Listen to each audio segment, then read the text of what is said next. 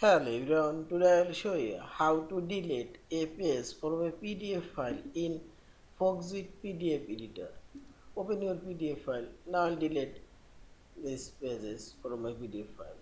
Click this page thumbnail icon. Now click on this page you want to delete and click right button. Here you will find this delete option and simply select OK and see this.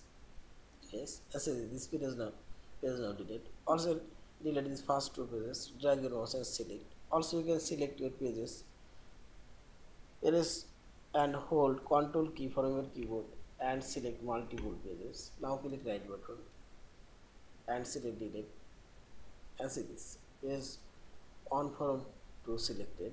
Now select OK and select yes and see this. In this way you can delete your pages.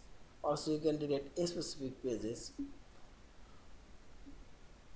Click this page organize option and select delete option. I'll delete page 6 from 8.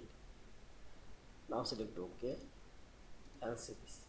See this last 3 is now deleted. And finally select file option, save or save as your PDF file. Yeah.